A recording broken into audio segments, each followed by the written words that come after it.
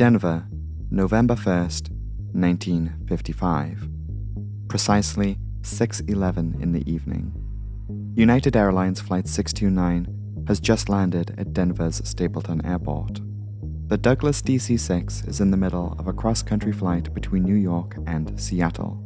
The flight's next stop was Portland, Oregon. Whilst in Denver, the plane was refueled.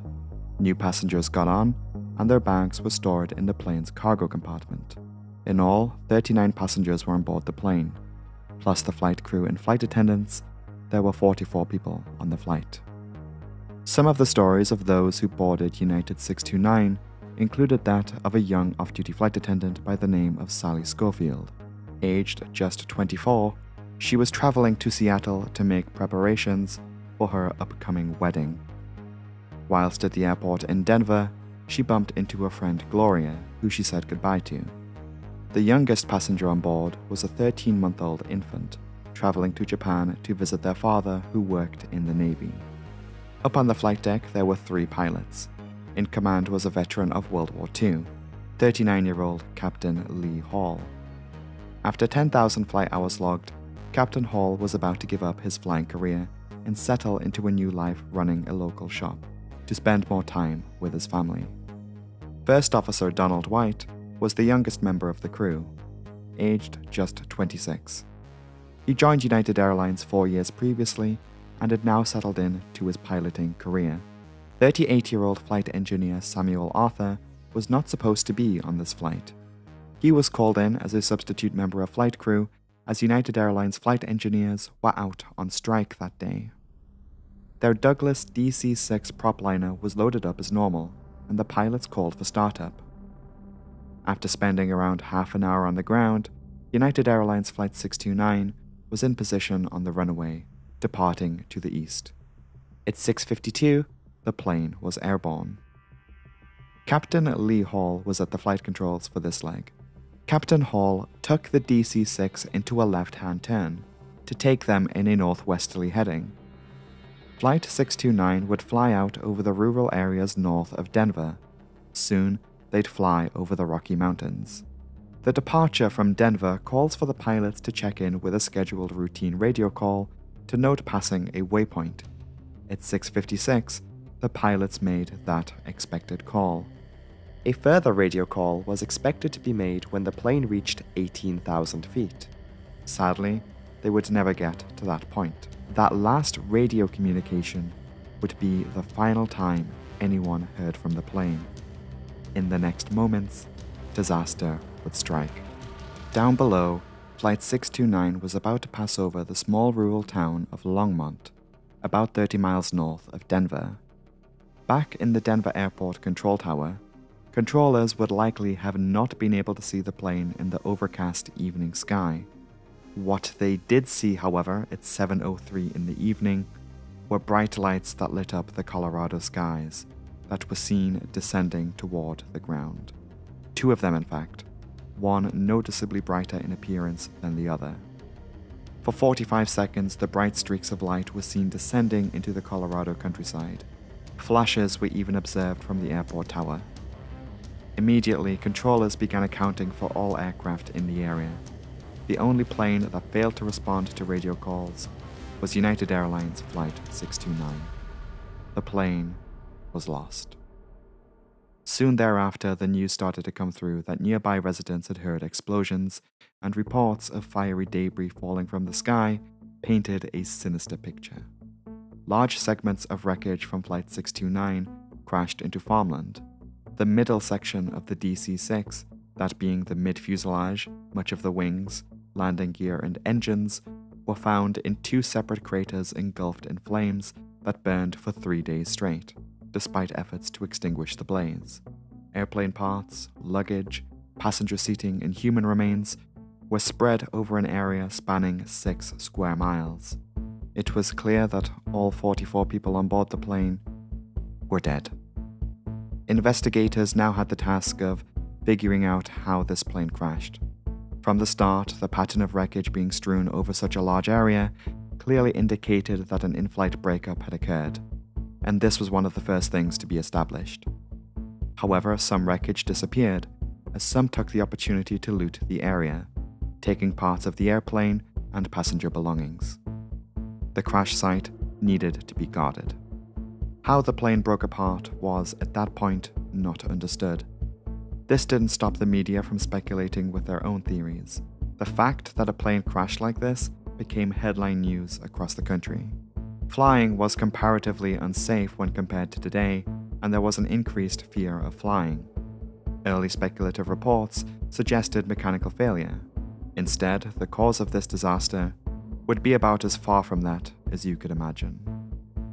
As investigators began combing through the wreckage and making notes of what they found, a very dark picture began to emerge, and little did investigators know at the time, but this disaster was about to become a pivotal moment in aviation history. United Flight 629 was about to attract the attention of more than just air crash investigators.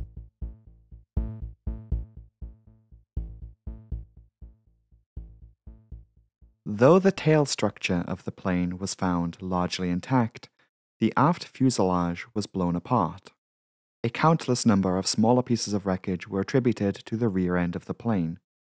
This was in contrast to other parts of the plane that crashed into the ground in larger chunks.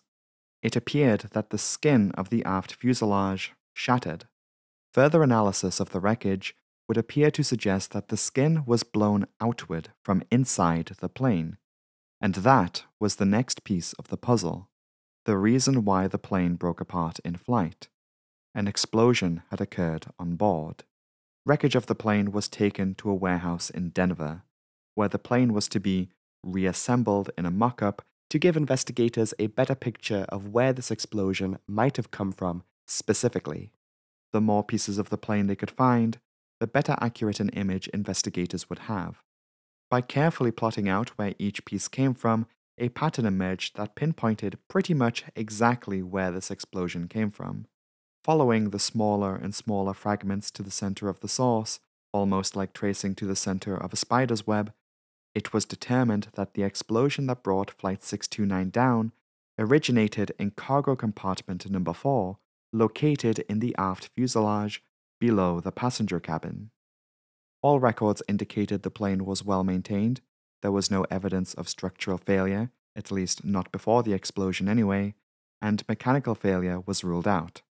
So something in the cargo exploded, and well, all evidence was pointing towards a bomb. Conclusively so when explosive material was found on fragments of the wreckage. By this point, the FBI was involved. The crash site of United 629 was no longer just the impact site of a plane crash. It was a crime scene. But how could a bomb get on board? Cargo compartment number 4 contained mail, freight cargo, and passenger luggage. This compartment, you can imagine, was almost like an overflow compartment, as only a few bags were actually loaded here, belonging to passengers who boarded the plane in Denver. Investigators were even able to trace exactly where in the compartment the blast came from, which bag contained the bomb, and who that bag belonged to. The one red tartan pattern bag in the compartment that was completely destroyed, whereas the other bags were found in relatively recognizable condition. The name of the individual attached to the bomb was 53-year-old Daisy Eldera King. And it is at this point that we must start unraveling the other side of this story. So, who was Daisy Eldera King?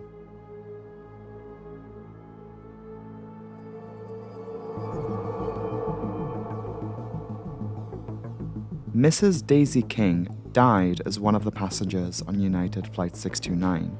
She was not the culprit. But we need to know a bit more about this woman and her story to understand where the bomb came from, who planted it, and how it ended up in her bag. A one Daisy Walker was born in 1902, and for most of her life, she lived as a poor woman. She married a man by the name of Tom Gallagher, who she had her first child with, Helen, who was born in 1923. The two divorced, and Daisy remarried to a man named William Graham, who she had her second child with, John, who was born in 1932. John was given the nickname Jack, and will now be referred to as Jack for the rest of this video. William Graham, Jack's father, died in 1935 from pneumonia when he was just 3 years old. Daisy spent a lot of her time working and was largely out of Jack's early life, so he was largely raised by other family members, namely his grandmother, who also passed away. Subsequently, due to this passing and the Great Depression of the 1930s, this meant that his mother, Daisy, who was already a poor woman, could not afford to raise another child. She sent Jack to an orphanage during the Great Depression, and then went on with her life. As the years went on, the two became more distant. In 1941, Daisy married again, this time to a one Earl King, who passed away shortly after marriage. She would retain the name King until her own untimely death in 1955 on board the United Airlines plane. Following the death of her third husband, she inherited a certain level of wealth. She then invested that wealth and opened up multiple restaurants in Denver. She found success as a businesswoman. Though she was now wealthy, it would take several years for her to be reconnected with her long-estranged son, but still retained contact with her daughter Helen. In fact, Daisy King was flying on United 629 to visit Helen for the holiday season, who moved to Alaska. This was how Daisy King's situation remained for many years. We must now skip ahead to 1954. Now a 22-year-old married man and father of two himself, Jack Gilbert Graham married a woman named Gloria. He reconnected with his mother Daisy in 1954. According to sources, it may seem that the two initially got on well. Daisy employed her long-lost son as manager of her restaurant, and she even lived with him for a time.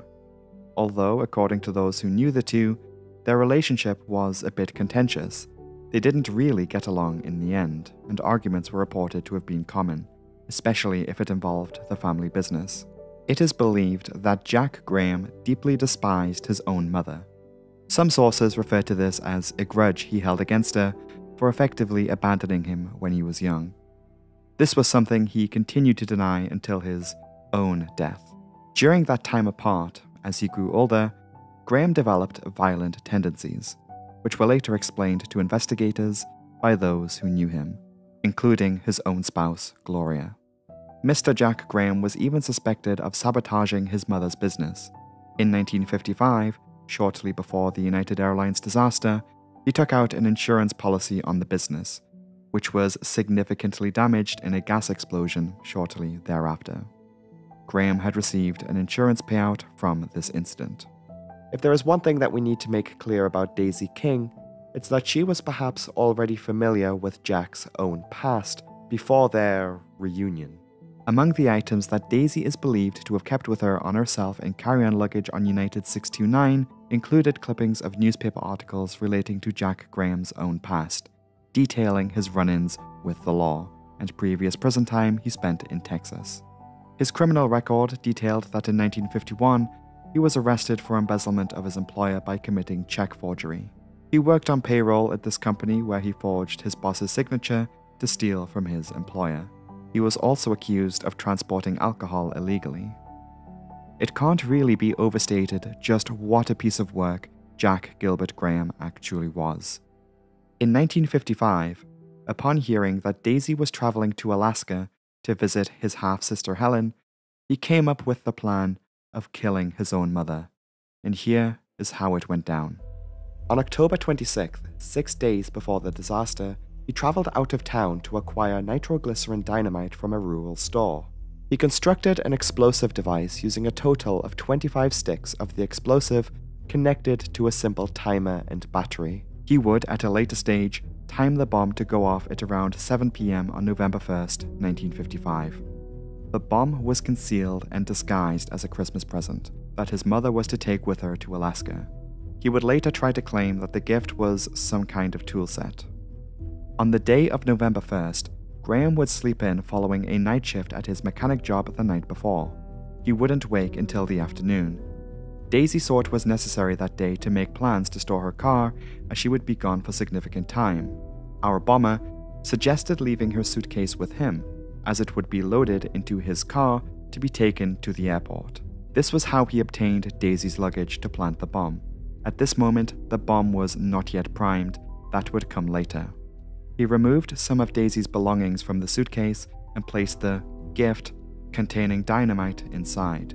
Later that afternoon, he arrived at Stapleton Airport to meet his mother and his wife Gloria, who was also at the airport, not before quietly priming the bomb by reaching into the suitcase. The reason this was done at this point and not before was because the timer he used was a simple 60-minute countdown timer. From here, he timed the bomb to go off 60 minutes from then, which would make it roughly 7 p.m. None the wiser to its actual contents, Daisy Eldora King then went to check the bag in for United Airlines Flight 629 to Seattle via Portland, where the bag would then be loaded into compartment number 4 on the DC6. So what actually was the motive for doing this, aside from just killing his own mother? Jack Graham was largely motivated by greed, and he was about to attempt to commit insurance fraud. But he had also learned that he stood to benefit from significant inheritance following Daisy's passing. We have to understand that flying by plane in the 1950s, despite how glamorous it may look today, not only was it very expensive, but it was less safe. Plane crashes were far more common, and many people were still hesitant about getting on a plane. There was an industry of flight insurance that capitalized on this. Kiosks and vending machines that dispensed flight insurance were common at airports all over the United States and the wider world. Travelers could just purchase life insurance at the airport. You know, just in case the plane crashed. So Graham purchased life insurance on Daisy King, which was expected to pay out $37,500, equivalent to close to $400,000 today. The curious thing about this was that in order for the life insurance to actually be valid, the passenger flying was supposed to be the one to buy the insurance, or at least sign a declaration that the policy had been taken out in their name. Because Daisy never signed anything at the airport, the plan didn't really work. That life insurance was worthless. There was a brief moment at the airport where this plot could have been foiled. During the check-in, Daisy's luggage was significantly overweight, and she was required to pay an overweight fee. And it was here where she considered unloading some of the items from her bag. She was convinced not to and to pay the fee instead. Jack and his wife Gloria accompanied Daisy to the gate to say goodbye. That was where they bumped into another passenger of Flight 629, one Sally Schofield, a friend of Graham's wife, Gloria, who we mentioned at the beginning of this video. Jack and Gloria Graham left the airport. At just after 7 p.m., the bomb exploded in compartment number 4. Whilst the DC6 was climbing, the plane disintegrated in the air. 44 people were now dead. Investigators obviously weren't able to connect Daisy King with the bombing right away. After an extensive look into the background of passengers on board the flight, those who knew Daisy encouraged investigators to look into Jack Graham, where they discovered his previous encounters with the law. Further backing up suspicion in Graham was the aforementioned fragments of newspaper found amongst the wreckage. Daisy had taken evidence pointing towards her son in connection to her own death, with her on the plane. Though he did initially deny involvement in the disaster, he did come clean and confess. Jack Gilbert Graham had no remorse for what he did. In fact, he went on record saying effectively that he didn't care that he not only murdered his mother, but also the lives of 43 innocent people, going on further saying that it would have made no difference to him if 1,000 lives were lost. He simply did not care. He was convicted only of a single charge, that being the premeditated murder of his own mother. On January 11, 1957, Jack Gilbert Graham was executed by gas chamber. In the United States, Flight 629 was only the second time an act like this was committed involving an airplane. The last time it happened was over 20 years previously. Airline bombings were sort of an unheard of thing at the time. Flight 629 would, unfortunately, not be the last time such events happened. Over the following years, a number of bombings occurred in the United States alone. Taking a step back and looking globally, airline bombings were on the rise. A critical shortcoming in airport and airline safety was exposed. This was a critical point in aviation history. Bombers were using planes as easy targets. And that's not even mentioning the instance of people bringing firearms onto planes. Numerous bombers were seeking those life insurance payouts, almost as if they were incentivized to commit such acts. Security just wasn't that stringent, and clearly something needed to be done about this. This was the 1950s, remember? There were no walk-through X-rays for passengers, let alone screening for cargo. The advancement of airport security around this time was slow. It wouldn't be until 1970 when the first X-rays and metal detectors began showing up at airports. Over the following years, measures such as physical passenger and baggage checks would become routine. Bombers, of course, would attempt to find ways around these checks. The bomb that brought down Pan Am Flight 103 was passed through multiple airports before it eventually found its way onto that plane, exploiting lack of security checks for connecting passenger bags through large international airports. A similar attack was performed on an Air India passenger plane in 1985. This will be getting its own video rather soon. Terrorists continue to get a bit creative. See the case of Philippine Airlines Flight 434. Notorious terrorist Ramzi Youssef concealed explosives in all sorts of ways. Inside his shoes, inside of household items, children's toys, all sorts. He was eventually caught, not before attempting to blow up a Boeing 747 passenger plane, but he is now behind bars. If you'd like to know more about that incident, consider watching our video on it. Airport security, as you likely know today, has now evolved even way beyond that. New technology that exists in airports all over the world can detect even the smallest of explosive materials. In 2015, an explosive device was planted on board a Russian passenger plane leaving Egypt. 224 people were killed that day. The Metrojet incident stands out among others in recent years as an outlier. Most bomb plots are foiled, and it's not a thing many people try anymore. But we'll also look into this disaster at a later date. Hello everyone, thank you so much for watching this video. If you enjoyed it, be sure to leave a like and be subscribed, as there is always a new video every Saturday. And do let me know what you thought of this one. I know it was a little bit different. I would personally rank this one as a possible candidate for the best disaster breakdown video thus far. I was completely enamored with this story from the beginning, and there are more videos that I want to make that are kind of like this one. The next video that touches on this type of disaster will probably be Air India 185. Don't expect that for a while yet. Obviously, I don't want to cover a similar sort of incident twice in a row, so expect that to still take a little while, because that will also be another big video as well. Anyway, a big thanks to my patrons over on Patreon for their amazing, ongoing, and generous support. Their names are scrolling on the screen right now, so if you do see your name here, a massive thanks to you. Shout out this week to Alexi, who increased their pledge just yesterday, in fact. Thank you so much, much appreciated. If you yourself would like to support the channel further and even get your name featured at the end of the next video, you can join the Disaster Breakdown Patreon from just £1 per month, and the link to that will be in the pinned comment below. All patrons get early access to all new content 2 days before it goes out publicly on YouTube. If you want to follow me on Twitter, that too will be linked in the pinned comment, and that is where I'll end things this week. I actually sometimes can't believe that Disaster Breakdown has been a consistent series for this long. So before I end, another thanks is in order for all of you continuing to watch and support my work. Thank you so much. Have a great Saturday, and I will see you next week. Goodbye.